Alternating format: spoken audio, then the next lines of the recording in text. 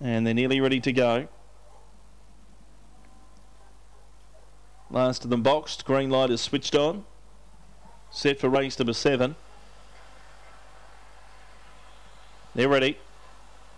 And racing. Winning the start was Quick Finance. Away well Dream Gem up to second and third. Galloping Leo. On the improve was CJ Ace. The centre Piccolo Fratello with Sergeant Schultz deeper. Last of all was Where's Woodley. Along the side leading the way it's Quick Finance by a half length. Dream Gem continues to drive on the outside. Then CJ Ace. Next in the field was Galloping Leo. Sergeant Schultz in the straight. Dream Gem took the lead. Quick Finance trying to come again, but Dream Gem beat Quick Finance. Rattling home for third was Where's Woodley. Photo 4 Galloping Leo and Sergeant Schultz. They were followed by CJ Ace and Piccolo Fratello last in, and the time was 25:97.